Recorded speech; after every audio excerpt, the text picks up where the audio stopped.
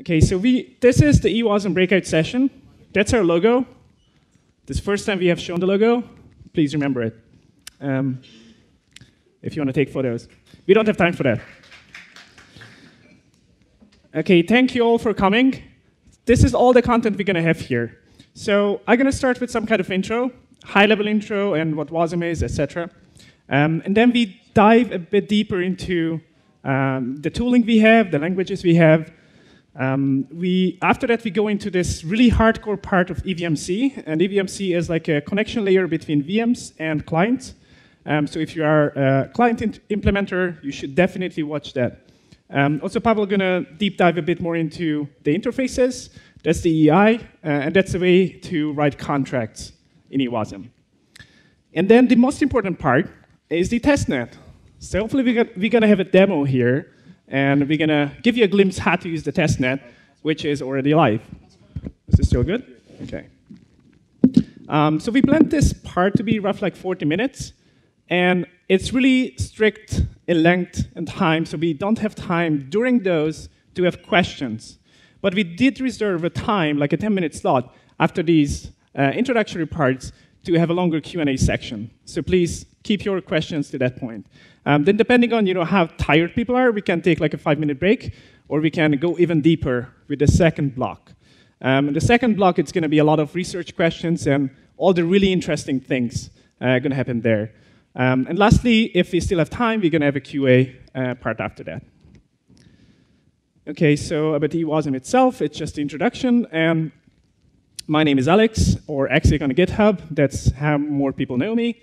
I've been working on Ewasm for a while, and I also work on Solidity, language design, and the compiler. But first, let's just take a step back. And this is just really just a high-level goal and vision we want to talk a bit about. So today, we still say that we are in a Web 3.0 world, but I don't think we are in a Web 3.0 world yet. We're kind of like in a 2.5 stage. And at this stage, we write smart contracts in a language. We write some kind of presentation and a client-side code like the front end. And these are done independently of each other. And then they are also independently deployed. And nobody has like any connection between these. And usually the person working on the contract versus the person working on the front end is a different guy or different girl. And they maybe don't have too much connection between the two parts, so it's not really integrated. But I think in Web 3, all of this should be way more seamless than it is today. And I think that this is like an idea, how this could look like. So basically, if you look at this would be like the DApp from the front end on, okay? And there's one single part called the transfer function, which is the only part which requires consensus. So I have marked that with consensus. And if you consider this screen, then if you have this in an IDE or whatever, at deployment time, all the compiler and everything will know that this is the only part which requires consensus. That's the only part which is going to get to the blockchain, and everything else stays outside. The benefits we have here is you see all the data and everything in one block. You don't have to make these decisions, where is like the consensus level data, where is like the front end data, and hopefully it will be a much easier decision to see, what belongs where. Because right now we do a lot of duplication, and I think WebAssembly can help a lot in this. There are already a couple of tools which try to achieve the same thing. Victor Meyer made a presentation about Luna, I think Luna is the name, which has similar goals, but we try to get to there from a different angle. Now, this is just like a high-level, future vision, but what we are focusing here today on is only the consensus layer. And how do we get WebAssembly into that consensus layer? So what is Ewasm? Ewasm is an executable binary format designed for the web. It is designed to be highly performant. It really models a regular computer. And basically, if we take a step back, how WebAssembly came into existence, it starts with the web itself. So we had JavaScript first to create any kind of code, which evolved into Web 2.0 with way more JavaScript. And then people started to use other tools like mscripten to compile non-JavaScript code into JavaScript. And that was quite slow, because JavaScript wasn't designed for this. So there was this other step called ASM.js, which the JavaScript engines could detect certain patterns, which are ASM.js patterns, and optimize those. Now, we can optimize this even more by introducing WebAssembly. We don't need these special patterns. So that's the reason WebAssembly came into existence, to improve the web. As a result, WebAssembly itself is designed to support a lot of languages. It is really low level, and there are a lot of languages supporting it. There's this awesome Ewasm lengths repo, which lists, I think, pretty much all of them. There are like 28 today, but with various, various level of integration. C and Rust would be the best ones today, but Go, Haskell, and assembly script are also usable. Because it originates from the web, it is supported by all major browsers. But ourselves, we're not focusing on the web right now. We are only focusing about the consensus layer. And in the consensus layer, we don't want to use any of the web engines. And we are lucky because there are a lot of other Ewasm implementations. We don't have to use web browsers to run Ewasm. There are a couple of implementations in C. There's an implementation in Rust by Parity. There's implementation in Go. So we don't have to rely on all this browser-specific toolkit. So wait, it kind of sounds like Java and JVM, right? It is kind of, but it isn't fully. One main difference is Java wasn't designed for the web. It was designed before the web, and it was tightly coupled with the language, with Java itself. So as a result, it really had high-level features. It didn't have like a low-level abstraction. It has these high-level features, which tightly couple it with Java as the language. Now, we don't have any of these in Ewasm, but Ewasm is designed to be extensible. So Ewasm can actually turn into what the JVM is doing. So one quick example I want to give you here is garbage collection. Today, there's like no Ewasm level support for garbage collection. And that means if you compile a language which requires garbage collection, all this garbage collection helper code going to be in the output. As a result, it will be big and it will be slow. But since Ewasm is designed to be extensible, and anybody can propose extensions to it, there are proposals to add Ewasm level support for garbage collection. So maybe that will happen. And maybe we get closer to all these features Java has. But we, at the consensus layer, are not forced to take these new features. We can stay with the core level of functionality we have today. OK, let's talk a tiny bit about the EVM itself. EVM had different design rules and different goals when it was designed. It is really focusing on cryptography. It doesn't really model a regular computer. I believe EVM really has its origins in Bitcoin script, which is only focused on cryptography and public keys, hashing. All of that is slow. And we don't really need a lot of these things. I think the reason EVM is kind of slow could be summarized in these 2 points. It is 256-bit focused. So that means all the instructions handle data with 256-bit precision. We do calculations with 256-bit precision. And we don't need that most of the time.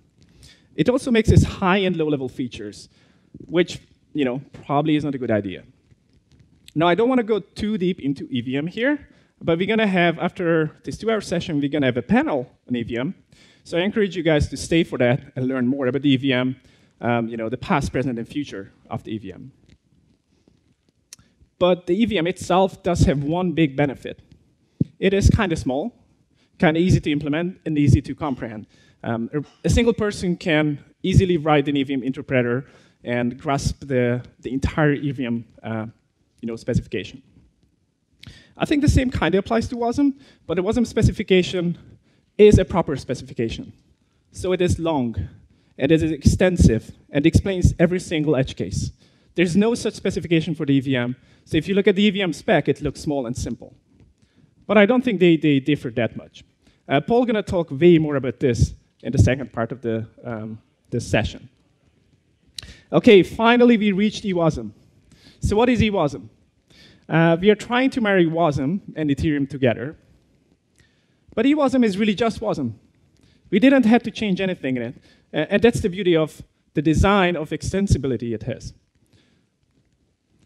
So basically, the extensibility we have to add here is we have to expose the Ethereum state access and modification and access features into WebAssembly. And that can be done without changing WebAssembly, because WebAssembly is designed to have a way to import external calls, and we're exposing all these features as external calls to the Ewasm bytecode. That being said, we don't want like regular Ewasm bytecode to be deployed. We do want to verify that the bytecode complies to certain rules we want to enforce. The good news is, though, that you can use a regular compiler which supports Ewasm, and you can compile the code with that. You don't need any change there. And most of the time, you don't even need any kind of post-processing. But we do have to ensure that nothing goes wrong in a consensus setting in a blockchain. So we have this verification step. When somebody is deploying Ewasm bytecode, we run it through another contract, which we call the Sentinel contract. And this contract is looking up certain features which shouldn't be used in Ewasm bytecode.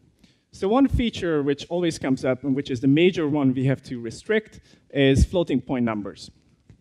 We cannot deal with floating point numbers right now in a consensus setting. So we just reject any contract which uses floating point. But in most of the languages, you don't have to use floating point anyway for contracts, so this is not a problem.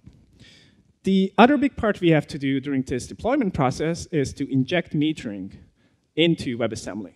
The reason for that is we don't want to have specific Ewasm VMs which do runtime metering. We still want to use generic Ewasm VMs, or at least have the ability to use generic Ewasm VMs.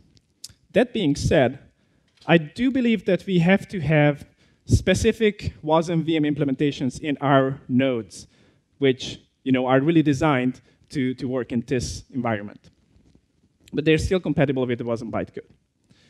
Okay, some of the high-level design goals we have followed are, it's really just to have an extensible foundation for code execution. And Ewasm is kind of like a blueprint for computational, describing computation.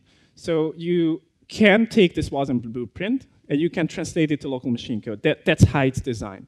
So I think it's a really good foundation for this. We're also trying to tap into a way bigger ecosystem here, into more languages, but more importantly, a lot of more tooling, especially regarding security, analysis, auditing, etc. And there's this point of reducing complexity in Ethereum. And how, if we are introducing this kind of more complicated thing, at least some people claim it's kind of more complicated, but there are ways to reduce the complexity in Ethereum by having Ewasm.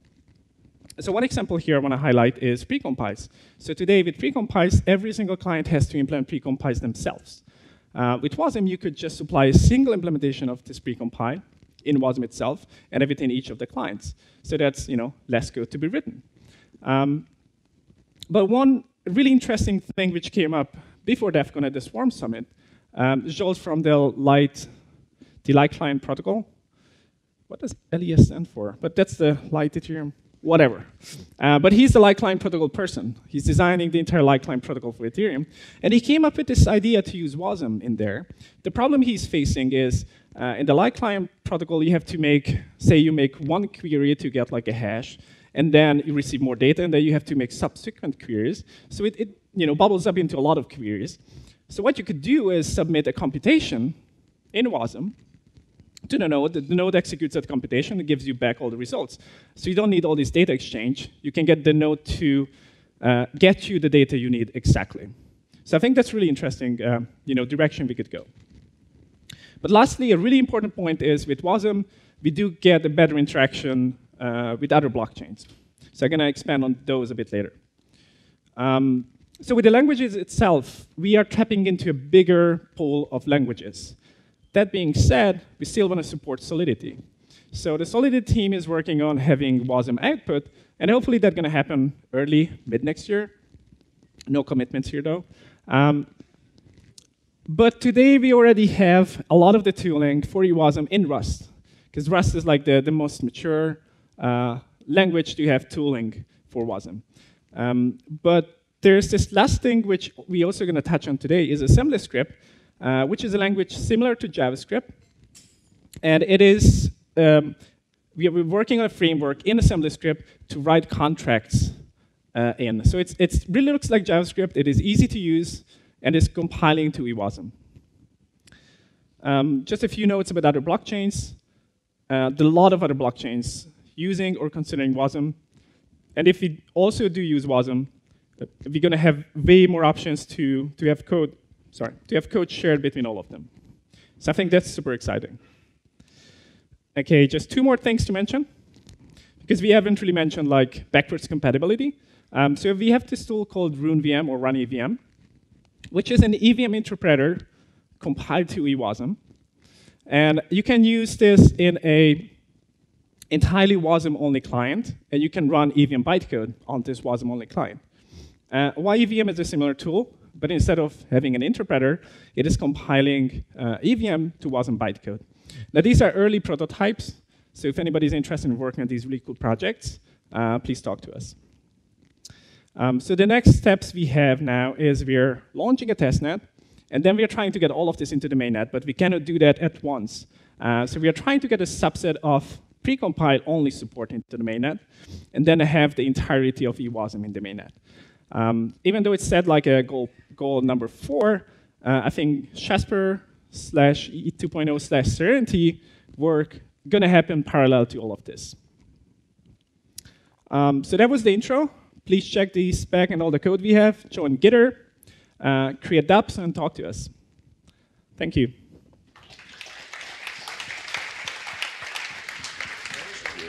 Sorry I didn't sort of do an intro in the beginning. That was Alex Beregszaszi. He's our team lead. One more round of applause for Alex.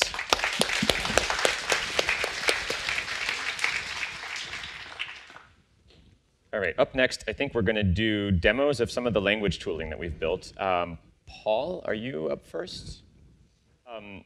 Obviously, one of the nice things we get with the Ewasm toolchain is the ability to develop smart contracts in a whole host of different programming languages. Alex, a moment ago, mentioned some of them. These include Rust, C, C++, AssemblyScript. We're going to do quick demos of 2 or 3 of these right now. And as a first framework for doing that, Alex created something called the WRC20 challenge. The W refers to Wasm. And it was just a challenge that we put out there a few months ago to build a simple ERC20 style contract, like a token contract, using the various languages. We've had implementations done in 8 or 9 languages so far. I think you can find this in our GitHub repository, github.com/Ewasm, if you're interested in contributing one. And Paul's going to do C, C++, right? Yes. Do you need a mic? Can you hear me? Can you hear me? Great. Yeah, so we had this WRC20 challenge to implement ERC20, and I wanted to implement it in C and C++. So I think most engineers, many engineers learn C as an undergrad, and C++ is ubiquitous, and people are talking about these languages like Rust and AssemblyScript, but I'm sort of naive and I'm stuck in my ways, and I like C and C++, so that's why I wrote it in C or C++. So anyway, I found some, anyway, this is just the gist of the code. Boy, I don't know. Some reverse byte stuff, and I don't know what to really say. We have some functions that we were to implement, and I implemented them, and this is how, it's like, I know this is like, a lot to just, I don't know how I'm supposed to explain this in 5 minutes, but anyway, this is the smart contract in C, and or it's similar for C++, and we're hoping that, if we're going to onboard, hundreds of thousands, millions of people, a lot of C and C++ programmers might want to write smart contracts too, so maybe we should give them the tools to do it, and some make stuff. So I'm using this, some LLVM backend, but there are some problems. The tools aren't ready yet, but there are some people writing tools to do this kind of thing. Lane, can you come? And also, I wanted to show another implementation of WRC20. I'm not a Mac person, that's why. Oh boy. Give me that one. Okay, so if you don't so C is one option, C++ is one option, but if you want to handwrite it in WebAssembly, you can do this. So this is my version, and I think this is the shortest version of the WRC20, the most efficient one, and if you're going to use it, this might be the best one. It's like 180 lines of WebAssembly code. No, but I did have test cases, and it passed the test cases. Yeah, so maybe, I don't know, maybe you won't trust it, but I don't know. 180 lines isn't. Beg your pardon? Oh, okay, Wayne. Oh, yeah, so let me try to pull this up for you guys. If you go to, right, so we have a WRC20 examples repository here. It's Ewasm/WRC20 examples. And right now there's an issue open, and you can see, I think most of them are listed here. So we have Rust, we have assembly script, which I'll show you in a sec. We have NIM, which is very cool, C, C++, handwritten WebAssembly. I think there may be a couple of others as well. All right, are you good? Cool. Thanks, Paul. All right, I'm going to show you guys what the assembly script one looks like now. So I initially came up with a really clever name for this talk, smart contracts in JavaScript. No, really, almost. Let me explain what I mean by that. So first, what is assembly script? So assembly script is a subset of TypeScript, which I'm sure many of you are familiar with, right? TypeScript is a strictly typed superset of JavaScript, and types are good for a whole host of reasons. We believe they produce better code. It's a better programming paradigm, and in particular, in sort of mission-critical applications like we're writing on Ethereum, we think that the types go a long way to, like I said, writing better, more secure, better performant code as well. And on top of all that, of course, WebAssembly itself is strictly typed. So yeah, so there's a really cool project called Assembly Script, which allows you to write in a language which looks and feels a lot like JavaScript, or of course TypeScript if you've used it, and compile that down to WebAssembly. And so sort of from my perspective, I have nothing against domain-specific languages like Solidity and Viper and all the other great ones. I think that they're very important. They've gotten us quite far, and they'll sort of have a role in the Ethereum ecosystem for some time to come. However, my personal sort of goal for Ethereum is I want to see millions of people developing applications on Ethereum. And personally, I don't believe that the way we get there is by requiring people to learn brand new programming languages and brand new programming paradigms from scratch, right? Let me just go over this point one more time because I think it's important. There's a huge advantage to doing that, right? If you're writing mission-critical code, if you're writing a piece of wallet software, by all means, do it in Solidity, do it in Viper, learn EVM, get that code audited, right? I don't want that process to change. But if you're building something for fun, right? If you're building a toy, if you're hacking at a hackathon, I really think that having something that, as I said, looks and feels like JavaScript and uses existing JavaScript tooling, tools like NVM and Yarn, et cetera, NPM, et cetera, will go a long way towards opening the Ethereum ecosystem to millions of developers who are very familiar with those tools. So that's my personal motivation for working on assembly script. So I'm just going to, this is, as Paul said a moment ago, this is kind of a lightning talk. I'm just going to super quickly show you kind of what this looks like. And the first thing I'm going to show you here is my WRC20 example code. So this works. This is assembly script. It's valid. It compiles. It runs. We've deployed it on the testnet. And I'm sorry if that font size is not super large. I don't think I can easily increase it, but hopefully you guys can get a sense of this. You know, it's kind of funny, right? It looks sort of like JavaScript. It kind of has JavaScript syntax, but we've got the strict types of TypeScript, and then we've got stuff which looks and feels a bit like assembly. So what's going on here is we have a single main function, which is the entry point, and what you see with this switch here and these sort of hexadecimal strings, this is a simplified version of ABI. So we've manually implemented this. The main function receives a call, and it sort of unpacks the first few bytes and uses that to figure out which function is being called. And I think I have the doBalance function over here, which is the one that returns the current balance. And you see things which are basically more or less map one-to-one to EVM operations, right? So things like get call data size, call data copy. We're also manually managing memory. We're loading things into pointers and stuff. I think I have another one here. This is the do transfer function. So again, this kind of reads the input data, gets the length of it, reads the input data, and allocates memory, moves pointers around, et cetera. And then there's no return, because what has to happen is it has to store the return value into a pointer. So this is a step in the right direction, but this is not exactly the way I want to write code. And so I want to show you this is what it will look like. And this should look and feel a lot more like JavaScript, like modern JavaScript. We have, some abstracted classes, things like a contract. We have decorators. So we use an Ewasm decorator to indicate that this class is the class that is the entry point in this code.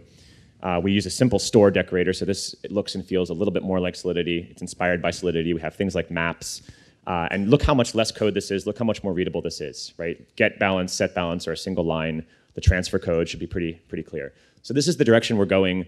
The first part here, as I said, this works. This compiles. This code is in that WRC20 examples directory that I showed you a moment ago. This is like halfway there. I've been working on this myself and could definitely use help. So this is under the EtherTS organization on GitHub, github.com/etherts, TS being TypeScript. We're trying to build out some more TypeScript tooling. I was going to do a quick live demo of showing you how easy it is to initialize this. You just install a single npm module, you run a single command, and you've got the framework. But I think we're running short on time, so let's go on to our next talk. Thank you.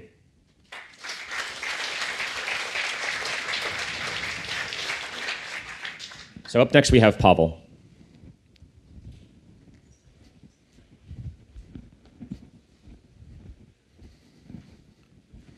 So Paweł is a member of the Ewasm team. He's also on the Alith team, and he's going to talk to you about EVMC. Hello. Does it work already? Yeah, OK. Hello, everyone. I'm C++ developer within Ethereum Foundation, and one of the projects I was working for some time is called EVMC. It's I will try to explain what is it and give some quick updates what has happened in the project recently. And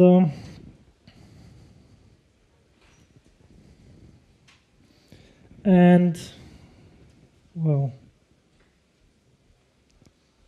skipped a lot. OK, here we go. And in the second part of this presentation, I'd like to go from this EVMC and through EVM as well, go back to Ewasm and explain some design decisions we made and where they come from. Well, sorry that. OK, so let's start with this EVMC. This is a project that has mostly one goal, and it wants to define the API in the classical sense of the way the EVM implementation can communicate with the full Ethereum client, and how we call it here, we call it a host. So it describes just the functions the both sides of this equation has to implement. So on the host side, we require some functions, some methods. The client has to provide to the EVM execution. And on the VM side, we just define what are the entry points for execution and how the VM should be created and how it can be used by Ethereum client implementations. And if we can focus on the host methods that are there are 12 of them, and most of these basic definitions are written in C code. However, I decided to show you example of how this methods looks like, taking the Go part of the project. You don't need to read it all. It's mostly wanted to show how complex it is to enable this EVM support in Ethereum client implementation.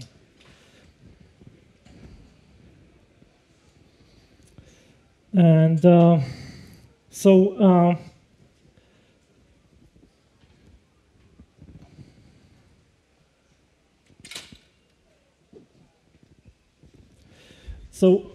to explain where Ewasm is all this picture. So it's not so.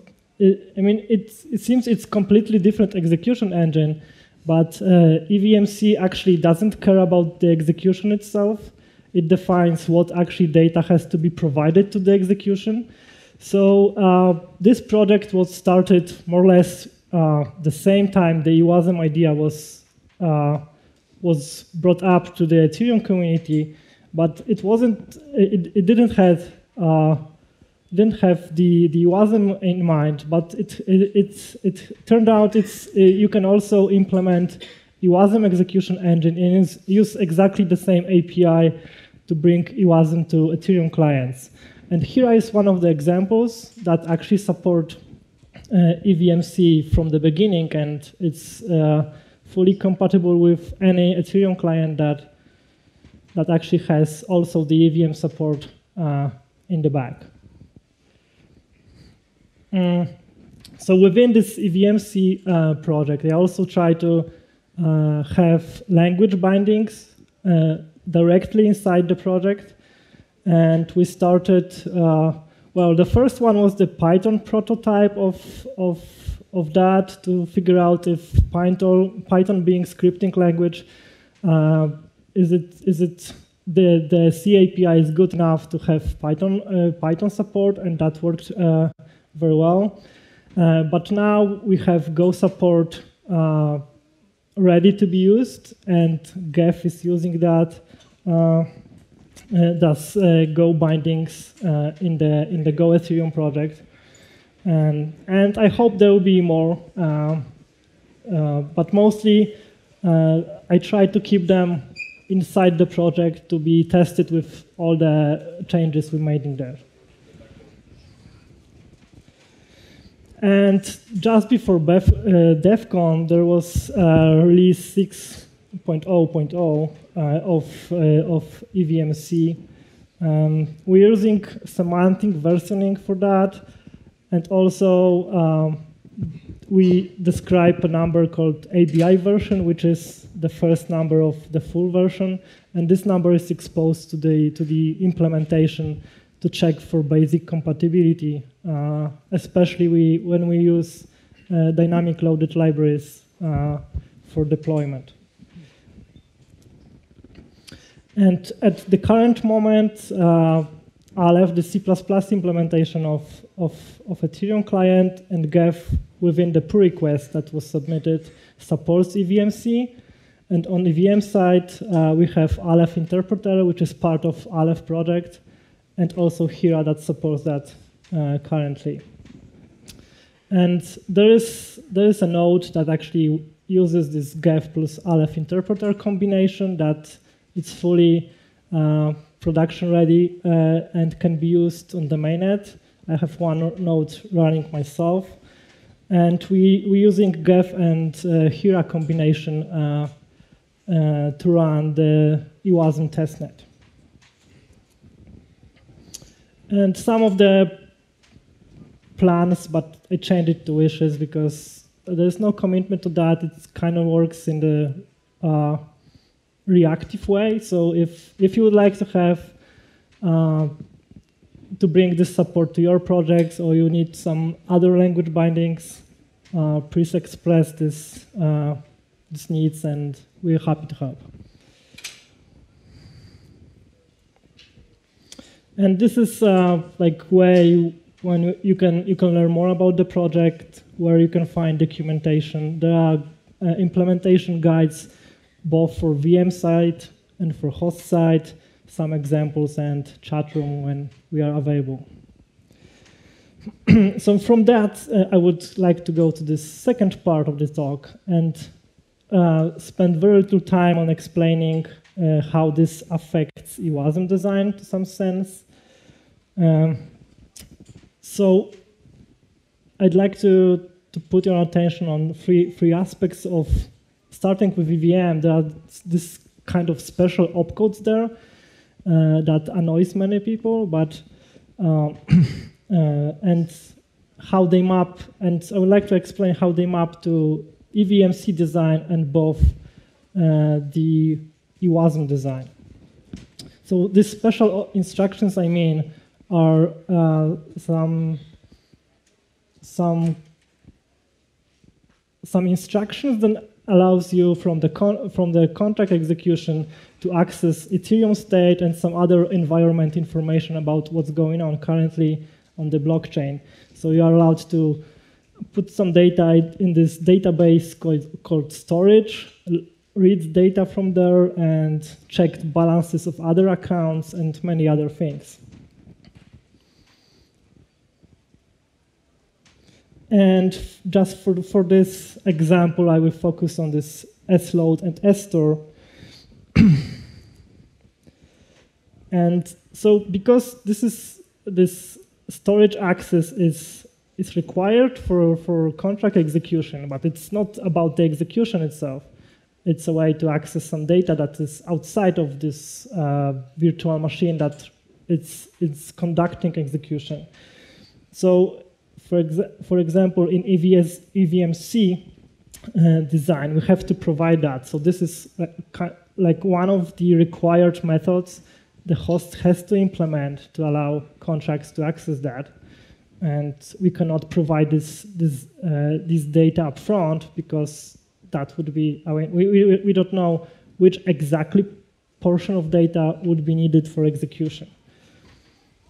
So this is also taken from Go bindings of EVMC, and there are two functions that this host class has to provide for VMs. And when we go to Ewasm and precisely to this Ethereum environment interface, this is a part of Ewasm that tries to describe very similar aspect of that. So how code written in WebAssembly can access environment and information that are specific to Ethereum. So here, this is a snippet of WebAssembly text representation, and mostly what it shows, it's first of all, there's notion of important functions in WebAssembly. So these are functions that, given WebAssembly binary, specify are required for execution. So every contract, WebAssembly written contract, will have a set of these, and probably will specify that, okay, I need these functions provided by the environment I'm running it to access some Ethereum-specific information. And to learn more about that, there is a section in the design repo of Ewasm. So I encourage you to check out all other methods that are there, and maybe leave some comments if you think we can do better. I mean, most of them map more or less directly to EVM semantics, because, I mean, there's many reasons for that. But one of them was to have full compatibility with EVM. That is now questionable if we want it or not, but if you have opinion about that, yeah, this is the place you can find more information. Okay, that's all from me. Thanks for attention.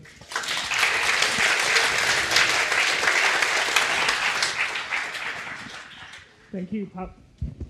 Okay, thank you, Paweł. That was great. Most of you don't know, does it work? Can you hear us? Okay.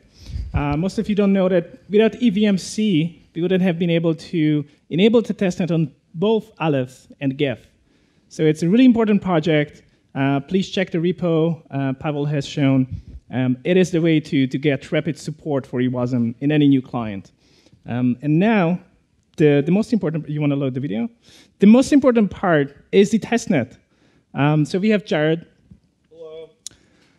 Welcome, Jared. Jared, use this mic. So Jared started working on Ethereum.js. He did a lot of the VM work at Ethereum.js, and then he also did a lot of work in Rust on the Ewasm team, and he's also working on POA stuff, proof of authority stuff in Rust. But in the last couple of months, he has focused a lot on the DevOps side on Ewasm. So it's really due to Jared and Casey, the DevOps team at Ewasm, that we have a testnet. Just one last note about the testnet itself. It is actually working. It has been working for the last couple of months. But this is the first time we share it with you guys. But keep in mind that we're still making changes to it. We're making updates to it. It is a proof of work testnet, so we're going to just reboot it with the new updates every now and then. But it's already ready to be used. So big applause for Jared again, and he's going to explain everything to you guys. Cool. Is this working? Yeah, it is. Thanks for the introduction, Alex. Hi, everybody. I prepared a short video because, well, we know how live demos go. So let's, and it doesn't have sound, so I'll just kind of guide you guys through. So, yeah, so what we're seeing here is just the basic components of a testnet. I've created an empty account. I am connecting to the RPC endpoint and getting some ether. And now we wait a little bit.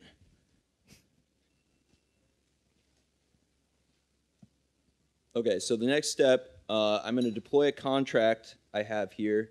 And this is actually a contract from our test suite. And basically all this does is it's some deployment code to put up a simple WebAssembly contract.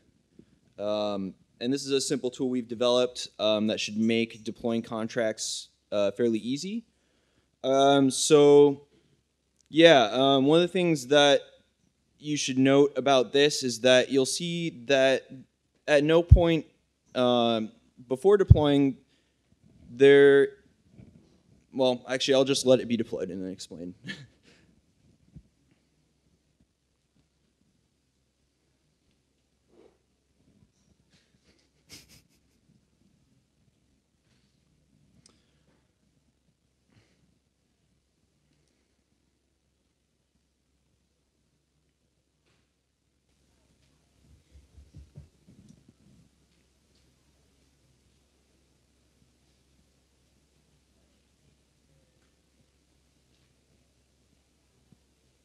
Cool, okay. Yeah, and unfortunately this highlights a little bug that recently appeared in our Explorer. Don't worry, we're going to hotfix it, but you're going to watch me scroll through the list of all accounts to find my deployed contract. And I guess one of the things that I want to highlight here, once I scroll through all the pages, but so when you saw earlier presentations, you may have heard about metering. And so if you saw the contract code I had deployed before, you'll notice that there were no metering or use gas calls. And what's going to happen is that when I've deployed this contract, actually what's going on is we have another contract called the Sentinel contract, which is going to take my deployed contract, parse it out, and apply metering injection to it. So after I finished scrolling through some pages here, don't worry, this will be hotfixed. It's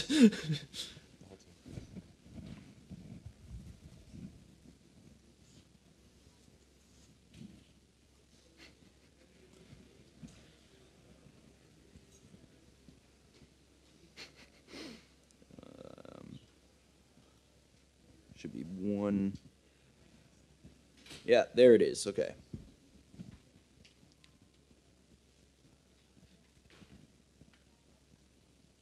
Cool. Yeah. So yeah, this is a little. This is the block explorer that we've modified. Now, if you can see, the code now has this use gas import, and the entire branch has been metered by. I'm just gonna pause it real quick. So this, if you'll see, the use gas statement was applied by the metering contract. It's applied to the entire branch, and I believe metering as it currently works is applied by branch. So I can't tell you much more than that because my job mostly involves breaking things on the testnet and then fixing them. I didn't actually write the metering contract, so.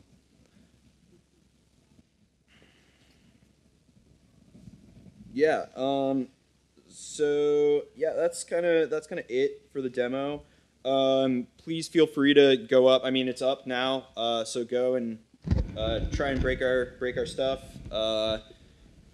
We are going to be releasing later today some instructions if you want to connect your own node to the testnet, so you don't necessarily have to use our tooling.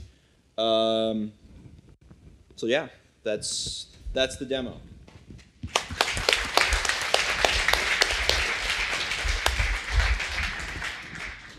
Thank you, Jared, for the demo.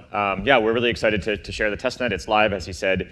The RPC URL, I think, is just ewasm.ethereum.org, port 8545, so you can actually plug that into MetaMask. You can plug that into your browser. You can get testnet ether already. There are instructions up in the Ewasm/testnet repository about connecting your own node, but I think it doesn't include the latest Genesis file. So you probably, if you were to try to do that right now, you'd get an error. Sorry, Aviv, and other people in the room who've already tried to do that. We'll update that later today. So cool, we're going to move into a Q&A for 5 or 10 minutes so we can have all the teammates come up and we'll answer questions. ZX, are you good to go with the mic? Excellent. And then after that, we're going to do a short break and then come back for the second half of the breakout. So if you have a question, raise your hand about anything you've seen. I have a question about this EVMC. You mentioned that it's running on one mainnet node. What does it mean for me as a, can I run Ewasm code on the mainnet if you pick up my transaction in Mineblock, or what does it mean? So it's just basic Ethereum node. If you go to etherstats.net, there's one node called Aleph interpreter. So it's combination with the Get client and Aleph interpreter as a VM implementation. So that's it. You just, if you want to run your own node, you can just use this implementation. Hey, thanks for the talks. From your experience, you have mentioned several languages: Solidity, Wasm, Assembly Script, C++. Which one is a better or worse in case of using, having several languages is good in one direction, but also there might be some problems connecting with using one language, or possible, I don't know, some drawbacks. Could you share your experience when you were actually trying to use different languages for the same thing? Yeah, I'll just repeat the question first. So the question, if I understand correctly, is that we just explained that one of the benefits of Ewasm and Wasm is that it allows us to write contracts in many languages. You saw demos of 2 of them right now. And so share your experiences, which ones have been working better, which have not been working so well. Are there sort of advantages or drawbacks to any of them? Anyone want to take that question? I'm just going to put it out. Obviously, Solidity is the best to write contracts in. But that's for the fact that you guys are familiar with Solidity. And you can take all the existing code and compile it to Wasm once we get that done, but it's not done yet. So right now, the next best thing probably is Rust, if you know Rust. But it does have a steep learning curve. But it has the most mature tooling around it, and even our tooling around it is the most mature one. If you feel extremely confident, you could try C++ or C. I wouldn't recommend it personally. We do need a lot of help to finish assembly script. So probably I would try to direct all the effort into that direction, unless you want to work on Solidity compiler to have Ewasm. So these are the 2 main directions to enable contracts, easy contract writing to people. Yeah, forget about Go. We should do an introduction here, though, if you want to ask proper questions. In case you want to start, we'll just go down the line. Doesn't have a mic. You could just rotate. You want to rotate around? Yeah. I'm Casey, and just to answer the question, I think one of the advantages of WebAssembly is the interoperability between different languages. So you can take a library that was, that's in Rust, compile it down to WebAssembly, then you can call that from some assembly script code. So being able to mix these different high-level languages, I think, is a good advantage. Hugo? Hi, everyone. My name is Hugo. I've been working mostly on writing test cases using the WebAssembly text format, which is really, really fun. And yeah, helping a little bit on the Ewasm Explorer as well. Hi, my name is Guillaume. I'm a member of the Go team and also of Ewasm, obviously. Yes, so just wanted to say, when it comes to Go has a very limited support of, very experimental support of WebAssembly. So, and it's got all those features that you don't need in the case of WebAssembly, like the garbage collector, all that stuff. So the binaries you get are very, very big, and it's really not appropriate for this kind of use case so far. But have you seen that there's a embedded compiler for Go, which also supports Wasm output and throws out the GC, and it's kind of tiny. GC? No, it throws out the GC of Go, so it's tiny. Yeah, okay. Well, if that would be interesting. No, I didn't know. It would be interesting to have a look at it. Still don't think it's a great language for that, but yeah. Yeah, Alex kind of already gave the spiel on me. Jared, part of the Ewasm team. I've also, in addition to working on DevOps, I have written a few adapters for bringing DNSSEC, more cryptography for DNSSEC, specifically ED25519, to the as a precompile through Ewasm. Yeah, that's it. Well, you know me, I had the talk, so just pass it on to Lane. I'm Lane. I have been working on tests with Hugo. I've been working on the assembly script, which you already saw, and then kind of things like documentation and, I don't know, education, let's call it, like trying to organize events and get people excited about Ewasm. Community! Yeah. Writing, thank you, Boris. Okay. Writing code is easy, building communities is hard. So community, FTW. I'm Paweł, and yeah, I'm C++ dev. Maybe we just go back to questions. Well, Paul, you want to introduce yourself? Oh, one more. Paul, trained in math. I just do some basic stuff that helps everyone out. Paul's very modest, but he's the cornerstone of the team. Paul was very instrumental on helping us get the benchmarking set up, which is way over my head, so thank you, Paul. All right, do we have any more? Sorry. Hey guys, yeah, I thought this assembly script demo was fucking awesome. So like, what work is left to sort of get assembly script to a good level? And so this is my first time sort of learning a lot about like Wasm and Ewasm. So like, what steps are there left to write a contract and assembly script and be able to deploy it on the current Ethereum mainnet? Cool. I'm glad you're as excited about assembly script as I am. I mean, I said this before, I'll say it again. I really think that this is a platform that we can use to get like millions of people excited about Ethereum who may not be excited about Solidity. All due respect to Solidity. So I didn't have a chance to talk about this. So assembly script is obviously an open source project. There's a small team working on it. It's kind of a beta, I would say. So it works, but it's volatile. So they make breaking changes sometimes, which has sort of slowed things a little bit.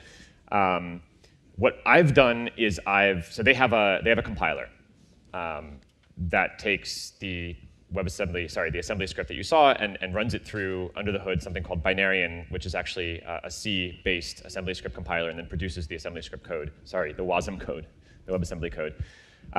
So what I've done is I've hooked into their compiler through what's called a transform step. So if you know anything about the way compilers work, you have a tokenized step, and you have parsing and tokenizing, and then you have a compilation step, and then so in between those two, it hands us the AST, which is the abstract syntax tree, and we can kind of move things around. right? So for example, there were decorators like that at Ewasm decorator. So in the transform step, we can grab that and we can then insert things like the init code that we need into the tree, and then that gets passed back to the assembly script compiler, and that gets compiled down to Wasm code. So that's just a high-level overview of how this works. So that's all working. It's just all these pieces, right? So getting storage working, getting the init code working, and then the other piece that needs to be done is hooking into tools like Embark and Truffle, so that you can easily deploy those things onto the chain. So I would say the work is about 50% complete. There's still a lot to do, and as I said, I've been doing this alone and working on other things at the same time. So if anyone in this room is excited about this, yeah, so just check out the repository. It's github.com/etherts/ewasm-as. I'll put that on the screen or something, ewasm-assembly script. So the second part of your question, which is kind of like, how far are we away from being able to actually write contracts, actually in assembly script, and actually deploy them on the mainnet? That basically is a question about the Ewasm roadmap. I don't know, you touched upon this, Alex. Do you want to talk about how this might go to mainnet? Yeah, I don't think I have much more to say to that. When it goes to the mainnet, so it definitely can be used on the testnet. And regarding the mainnet, we definitely have the goal to have all of this on the mainnet, but that's going to take a while. We do believe that we can accelerate that process by first proposing just a subset of Ewasm for the mainnet, and that will be only for precompiles. So that's one of the next things we're trying to discuss with other teams, how we could do that. We brought that up on one of those all-core dev calls, and there was a good reception to it. So I think we're gonna achieve like precompile support on the mainnet for Wasm next year sometime, perhaps. It also depends on how Constantinople goes, right? That's a big question. And after that, hopefully you can expand into full mainnet support. But you guys can already try it on a testnet, and that's what matters right now. And we have been closely in touch with other projects, including Parity, Polkadot. Space Mesh is another example of a project that's really excited about Ewasm and about things like assembly script. So, I mean, none of these are like in production yet, but the code that you write now and the things you learn now will apply actually across like a whole host of different chains in the future. Do we have time for more? Yeah, I guess for one more question. Yeah, what would it take to get past maybe a year, a while, to an actual schedule, allocated resources, a series of tasks, the kind of thing I would expect to see in a real engineering project, so that other engineering projects can plan their work and have some degree of confidence that if they spend their thousands, hundreds of thousands, millions of dollars, that they won't find out that, oh, no, not this year, next year, oh, no, not next year, the year after that. What would it take to get a much higher level of confidence in your scheduling rather than what appears to be guesswork? You're asking a question about confidence. Yeah, how can we get more than here's a roadmap and maybe we'll get there someday versus here's a schedule with assigned resources and a fairly high degree of confidence that we will get to certain stages. We're not business people. We're engineers. We're developers. To define what confidence means, you have to define what a human being is and how human beings interact with each other, and I don't even know what that means. I'm just a developer. I don't know. Well, then where are the managers? So Sorry,